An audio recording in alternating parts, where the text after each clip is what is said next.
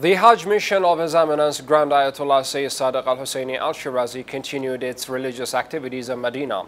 Members of the mission visited the Hajj missions of a number of religious authorities, including Grand Ayatollah Sayed Ali al-Sistani, Grand Ayatollah Sayed Muhammad Saeed al-Hakim, Grand Ayatollah Sheikh Ishaq al-Fayadh, and Ayatollah Sheikh Dawz Dozani. During these visits, discussions were held on the latest developments in the Islamic world, as well as the rituals of Hajj and the religious activities offered to the pilgrims.